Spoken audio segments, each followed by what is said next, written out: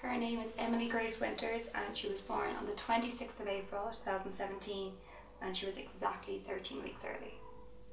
We arrived in that morning and I was not sure if I wanted to go in or not, because I thought, am I being too dramatic and what's going on? So I said, I rang labour and they said come in. It was 3:30 in the morning.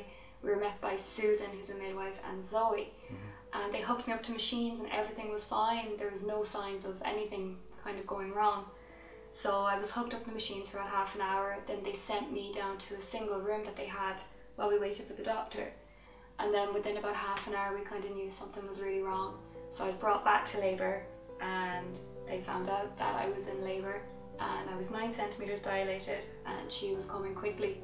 And the doctors came within 10 minutes, I think, and they were phenomenal. There's Dr. Shahid is her doctor, and he's lovely. He answered any questions we had. He looked after her phenomenally. He's the man that essentially kind of saved her. Since leaving the hospital, Emilie has been great. She has settled in quite nicely. She's feeding well. Her biggest issue now is for her to put on weight. They want her to gain about half an ounce to an ounce a day, and she's just a little bit shy of that. But other than that, she's been perfect. She sleeps. They have her on the routine. They did the hard work. So they have her in routine and we just try and stick to it as best as we can.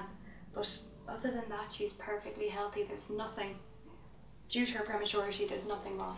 I suppose that's the message that we'd like to get out there. You know, before Emilie was born, we didn't know anything about, you know, premature babies or, you know, what happened. And, you know, it's been a steep learning curve for the both of us over the last, you know, 3 to 4 months, you know. But I suppose for anyone who's in this position, you know, the best advice that I could give, or both of us could give, really is just to take every day as it comes, and just, you know, don't like ever look too far ahead or worry too much about what your baby can and can't be. You know, when you find out that your baby's going to be delivered at 27 weeks, you know, you don't know whether you know, things are going to work out, and it's obviously a scary time. But you know, the doctors and the nurses and everybody in Portiuncula really reassured us, and you know, they gave her the best care that they could give her, and we're just really thankful, you know.